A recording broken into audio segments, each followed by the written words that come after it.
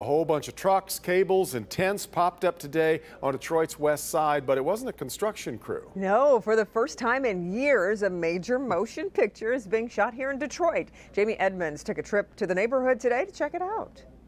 There's a lot happening here on Ashton Street. So far today, we've seen David Harbour, Benicio del Toro, and my camera guy thinks he shot video of Don Cheadle's pants, but we haven't gotten close enough to ask him who he's wearing.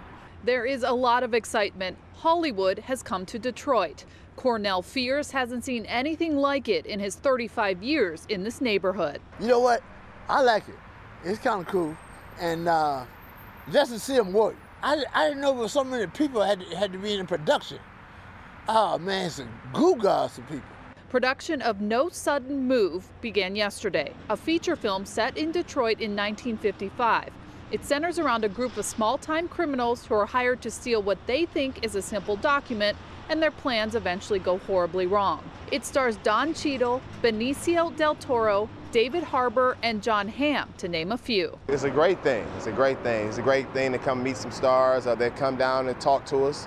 A couple of stars came and knocked on the door just to come meet the neighbors. Like I said, it's shining a different look on Detroit.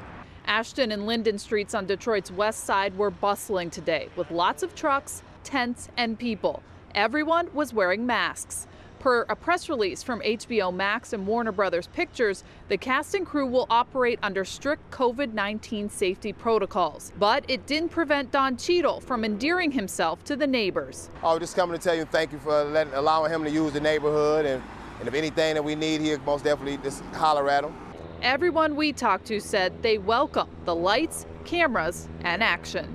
We got to meet some stars, and hopefully we can party one of these days. In Detroit, Jamie Edmonds, Local 4.